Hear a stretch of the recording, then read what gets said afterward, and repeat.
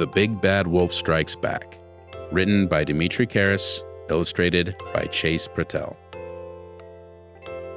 Once upon a time, 3 bad wolves lived with their father, the Big Bad Wolf. The wolves all loved to eat pigs. One day, one of those pigs had armed himself with an AR-15 and killed the Big Bad Wolf. They all knew that the pig could now defend himself, and they did not want this idea of self-defense to spread to the other pigs. The 3 wolves agreed that they needed a way to get rid of that pig. The first bad wolf said, "I have an idea. I will just get my own gun. I will kill that pig and pry his AR-15 from his cold, dead hands." But the first bad wolf could not legally buy a gun because he had a felony on his record. So he just purchased one from another criminal. The next day, happy with his black market gun, the first bad wolf left to kill the pig. When the wolf saw the pig, he placed his crosshairs directly on the pig's head and jerked the trigger. The pig was surprised to hear a gunshot, but was otherwise unhurt. The pig returned fire, striking the wolf 3 times in the chest. The first bad wolf had heard on WNN that owning a gun would make him an invincible killing machine, so he had not bothered to learn how to use it. As the first bad wolf lay on the ground dying, he looked up and saw the pig standing over him. "Optic was loose," the pig said. "Please, help me. It's not fair," the wolf said while gurgling blood.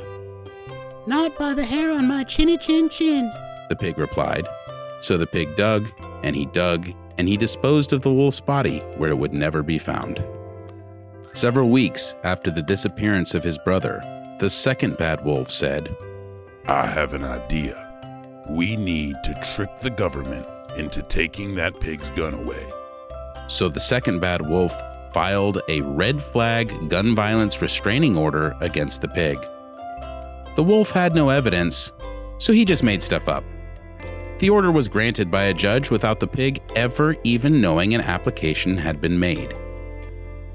The next day, the second bad wolf watched as the police arrived at the pig's house. They knocked on the door and said, "Come out, little pig. We have a warrant for your guns." The little pig opened the door and said, "But I don't have any guns. I lost them all in a boating accident." "We still need to search," the officer replied. So the little pig inspected the warrant and let the police in. But they did not search very hard because they had looked at the town's gun registry and saw that the pig did not have any guns registered to him. When the second bad wolf saw the cops leave, he approached the pig's house. The second bad wolf banged on the door and said, little pig, let me in.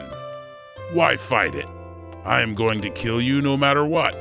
You don't have any way to defend yourself." Bullets began ripping through the door and into the second wolf's surprised face, shattering his teeth and blasting through his skull.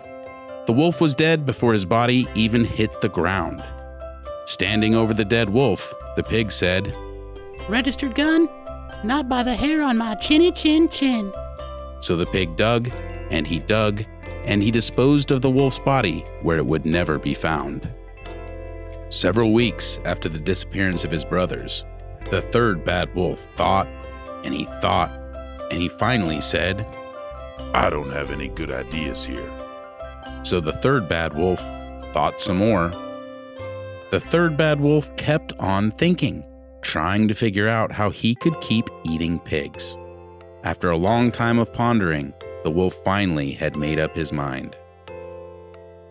The next day, still not happy with his choice, the third bad wolf went to the pig's house. When he arrived, he politely knocked on the door. "What do you want?" the pig suspiciously asked. "Look, pig, I just came by to talk," the wolf said. "I am not afraid of judges or cops or laws, but I just can't stay in a place where I might get killed by my victims." So the wolf huffed and he puffed, and he buggered right off. As he walked away, he said to himself, Bacon does taste great, but mutton is pretty tasty too. At least for now, that'll have to do. The end.